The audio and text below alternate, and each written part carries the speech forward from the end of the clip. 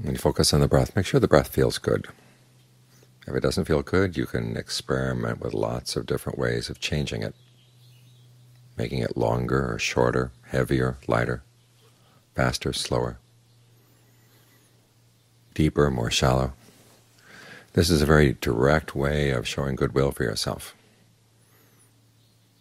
I talk about goodwill meditation, or the development of goodwill. It's not just a thought, but it's a thought that you want to act on. You're setting your intention, and one way of showing yourself that you really do have goodwill is by breathing in a way that doesn't create any tension, doesn't create any tightness, doesn't create any irritation inside.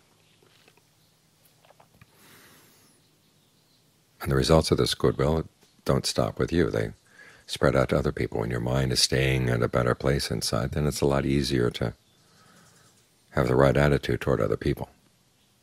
Now, this doesn't automatically mean that you'll be able to do and say, think the right thing about them. That's why there's more to the training than just goodwill.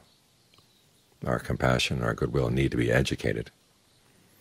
But it's good to start with them and make sure they're strong, and to make sure they're not just empty thoughts. You start with the breath. You act on that goodwill, and that strengthens it, gives it meaning, gives it more reality. When the Buddha talks about training a goodwill, he starts out by talking about how there are lots of other qualities you need to develop along with it, so that goodwill doesn't become hypocritical. You want your life to be in line with your goodwill, both the way you treat others and the way you treat yourself. So this is one of those aspects of making sure that your goodwill really is strong and really is a force for improvement in the world.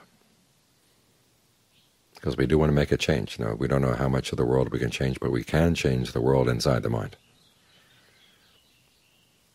That's the best place to start.